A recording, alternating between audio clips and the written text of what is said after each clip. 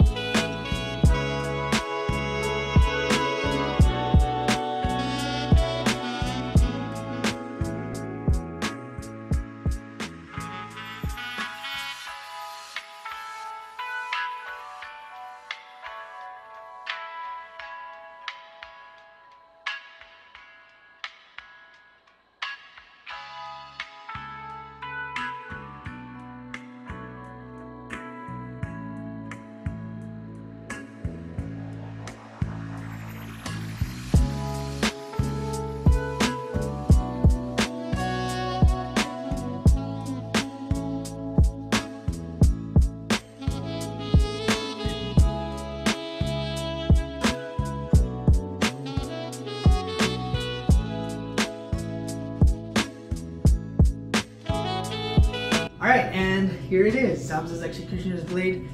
This is my biggest project that I've made so far, and I'm so happy with how it turned out. Let me know down in the comments below what you thought about this, and subscribe to the channel to follow along for more creations. Let me know down in the comments below what you want to see me make next. If you want to see me make something bigger than this, just let me know and I'll give it a shot. Also follow my TikTok and Instagram. I also post some projects on there as well that may not be on my YouTube channel. If you do decide to make this yourself, tag me on Instagram so I can see how it worked out for you. If you don't want to make this yourself, you can just purchase them from me. A lot of the prints that I make will also be on my Etsy shop, which will be linked in the description and also at the end of the video. Again, thank you so much for watching the video, and I will see you in the next print.